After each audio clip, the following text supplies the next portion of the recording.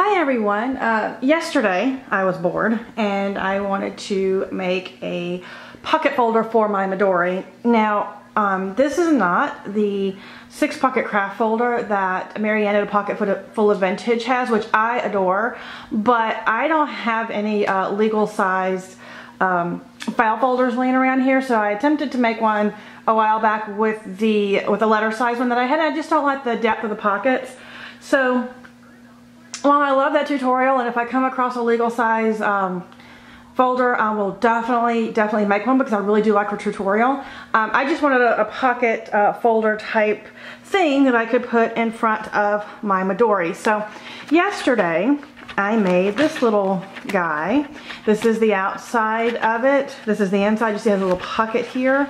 And then it continues on to the back as well, and I simply made this out of a piece of 12 by 12 cardstock that I had on hand and some washi tape.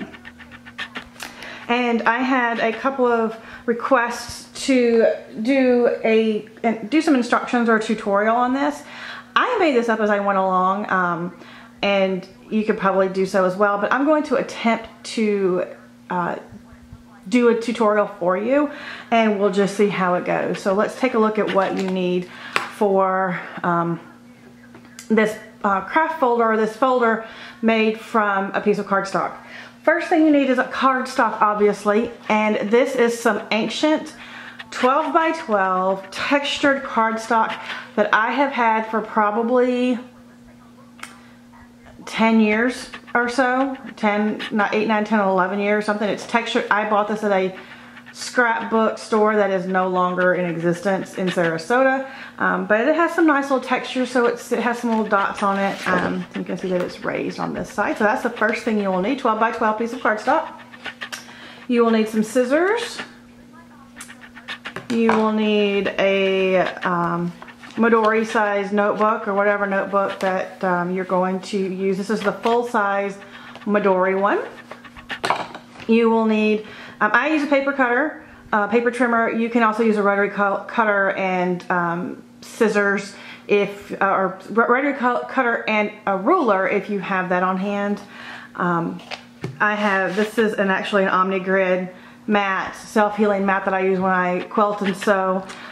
Just something that you might want to use to protect your surface, because I do use an X-Acto knife, or I did on the other one, and I just didn't want to mark up my table. And then I have this little bone scorer. I guess that's what this is called. It's a Martha Stewart craft thing. I just use it just to make sure I have some sharp folds. So those are the things that you need. And a pencil or something to write with here. And then whatever washi tape that you have laying around. I just picked a couple of colors, and we'll get to that shortly. So put all this aside and grab your piece of cardstock, your notebook, pencil, and here we go. So first things first, open up your notebook. Now, my mistake yesterday that caused me to have to trim mine a little bit is that I traced out around the cover of my Midori, not the actual notebook. The notebooks are smaller, so make sure you get, that is what you use to trace. So first thing I do is line up the edges like so, and then I just trace around using my pencil. Now keep in mind that you may have to trim a little bit extra. No big deal. This is a work in progress. This is yours. There is no hard and fast rules. This is just how I did mine. Put that to the side. Oops. Grab your paper trimmer. Let me turn this one this way. Sorry about that. You can tell I am not used to doing tutorials. Then line up your paper, and I always go just to the inside of the line that I have marked. One, save your scraps because they're nice rectangular size. You can use them for something else. Line them up again. Actually, no. scratch that. I'm not going to cut this. You're going to end up with a piece like this because you're going to want to score or fold this line. But before you do that, go through and sort of mark where your middle part, the midpoint is, because this is where you're going to want to fold it, and this is where you're going to cut again. So you can do that or just fold it in half. All right, so now see your line here. Let me move this up a little bit. Okay, see that? This is where you're going to fold it. This is going to make your pocket.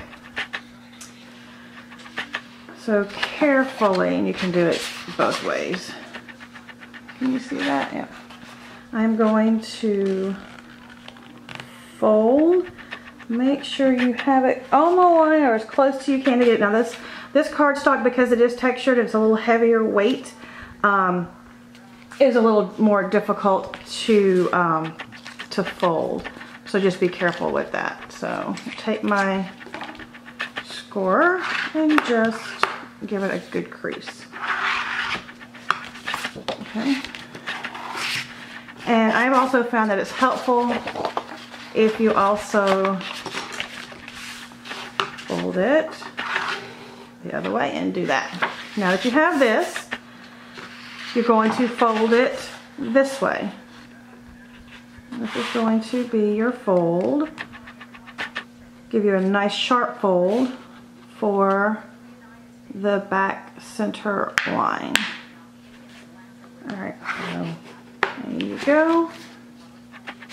I never seem to be able to get mine super sharp, perfect fold. So sometimes it does require trimming, but that's okay. This is mine. All right, so now you take this out and you unfold it, and then you have, this is going to make your pocket. So what you want to do as well is to, you see the center line here where I'm pointing? You're going to want to take your paper trimmer, rotary cutter, or your X-Acto knife, and you're going to want to cut all the way up this line and just a little bit past where you've marked. This is so the rubber band or the elastic will sit nicely there. And you may also want to notch it up here, but that can come later. Okay, so I'm going to go back to my paper cutter. And the reason I like to use my paper cutter is, one, it's handy, and two, I don't usually have to have a lot of tools floating around, because I do like to sit on my couch with my little, tray table and work on this, as opposed to being in the kitchen or at my desk where I can't see or hear what's going on. All right, so line this up as close as you can and carefully cut past the pencil line, just a little bit past. Bring it down, and voila, pull this up, and voila, you have your pocket. Now, what do you do? How do you attach it? I like to use washi tape, and you can, by using your washi tape, you can personalize it as much or as little as you want. So I have these three. Here I have yellow, I have green, a little light green, and then I have this little floral, these look like little poppies, and they have little green stems. So I think I'm going to use this. So what you do now is you just tape. You just tape here, you tape across the top, you tape across the sides. If you want to, you can just tape across the top and down just to give you a little pocket. I don't usually tape this to where it's taped down. You can or can't, it's up to you. I just use it, I don't have anything that's going to really slide out of it, or I don't plan on using that, so I just don't usually tape it down. So I'm going to tape this down, and I will be right back. And I'll show you how I get started here. First thing I usually do is I usually tape the sides, and I do go all the way from top to bottom, and I give a little bit of overhang, and this is where your little X-Acto knife or some super sharp scissors will come in handy. And you may have to take the washi tape off and do it again. It just depends on how OCD you're going to be about things. I tend to not worry terribly much about it unless it's off, because it's for me, and I am not one to be that OCD. flip this over. And it's okay if you are. It's just not me. I think there are a little more important things to worry about. Okay, fold this over. See, this isn't perfect back here, but that's okay. It's going to be in my dory. Who's going to see it but me? And then you can use your scissors or your X-Acto knife to trim the top part for you. There you go, there's this one. And this is where I would pull out the X-Acto knife or the rotary cutter. These scissors are pretty sharp, but they're not more like a cutter bee type sharp. Okay, so to give it a little bit of opening, I will just cut that down as well. Or just open this up just a little bit. Just like that. Make sure this gets folded down here and that folded under. See? Okay, next side. And I'm going to do the next side as well. See, I told you I was going to come back, but now I guess I'll just do it all on camera. Cut.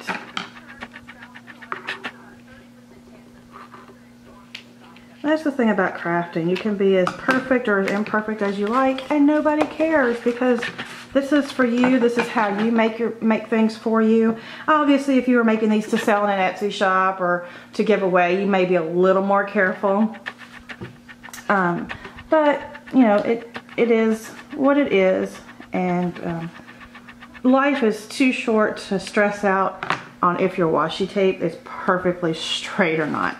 Okay, you just want to make sure that's wide enough that it will give you a little bit of a overlap on the back, so it will hold the pockets in place, and this does. And you can always go back and add a little more if you need to.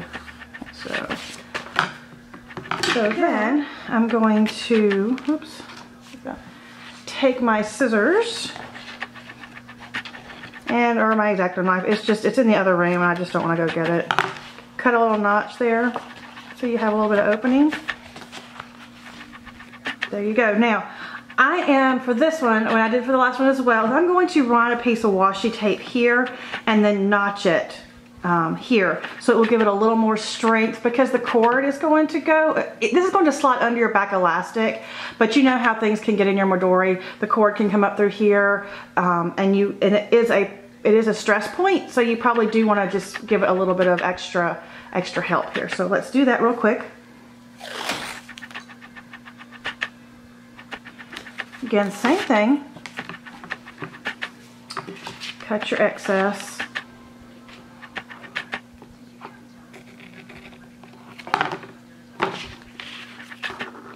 Flip it over. This case, I might consider adding a little extra here, but you can always add a little extra piece of washi tape right there if you see that it is getting worn a little more than you would like. Cut that.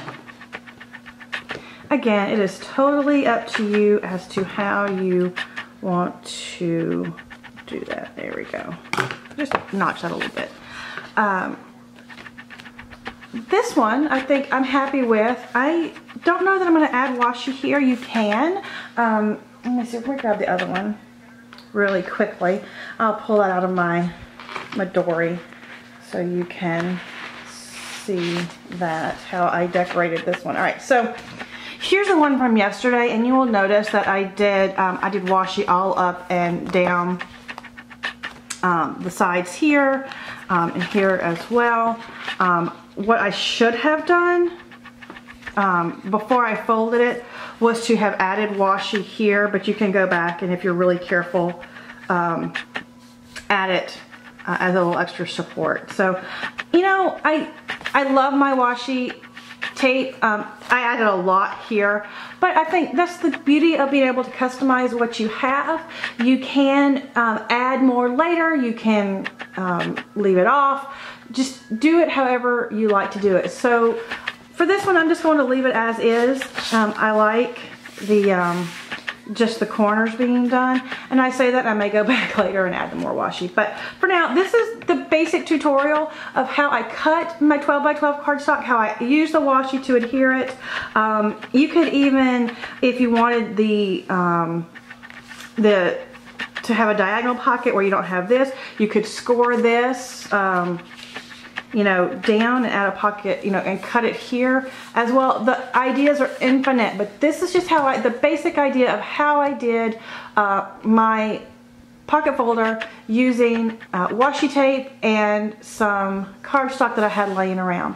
If you have any questions, feel free to ask me or post some comments below. I hope you guys have a great weekend. We are off to Gainesville tomorrow to help my daughter move into her apartment.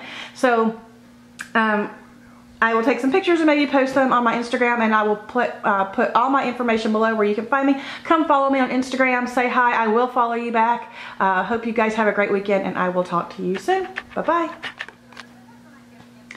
Okay, so after I finished filming the whole video, I went back and decided that, you know what, I probably should just suck it up, add the extra piece of washi because I like the way it looked, and give it a little strength from the outside. I did not add the interior because if you're going to add the interior piece of washi tape like it is on this one, do it before you fold, you start folding this part and adding the washi here, because if you wait and do it last, you're going to have a hard time getting it straight. So lesson learned. Add this piece of washi tape first if you want it for the interior before you start folding and adding everything else. What I did do though is I did add it to the back to give it some strength, and then I just went through and added the washi here again. And you know, it's easier if you add it first before you start folding, but this was just super simple. All I did was took my washi, pulled it out here, laid it across, cut it up the middle, and then just folded it over for some extra strength. So definitely do the interior part first if you want to add the washi for strength in the middle, and everything else can be done pretty much at any time. Now if you notice on this one, I did add a little pocket. This is just, I believe, a Smashbook pocket. I'll link it below. I don't know if I have it over here. If I have the oh, I do have the packaging over here. Quickly. All right, this is the Recollections. These are mini pockets and envelopes, and all I did was to attach them. I didn't use glue. I just used some of these. Oops, that I've had also in the stash for years. It's just these little Recollection photo squares. And I don't remember why they were in a box and I didn't use them, because they make a mess. So you can add a pocket here. You can add a sticker here. You can add whatever you want on the front if you want to decorate it. I probably won't, because this one here is going to sit on the outside of my Midori, and then it's gonna be on the. It'll be the first thing you see when you open my Midori. Let me show you. It's going to sit actually here up underneath everything first, and then so that would be the very first thing you would see when you open my Midori is this with this slit underneath. And then this one, I don't know where I'll add it. Maybe I'll add it between two of the notebooks. This is pretty full as it is, so I don't know. Maybe I'll add it here just for, you know, just for whatever as an extra. I might just keep it for extra. Just slide it in here. Who knows? Anyway, that's it. Sorry, I've went back and added things after I finished the tutorial, but hey, that's how it goes. I don't usually film tutorials, and you know, they can only get better. So anyway, once again, hope you guys have a great weekend, and I will talk to you soon.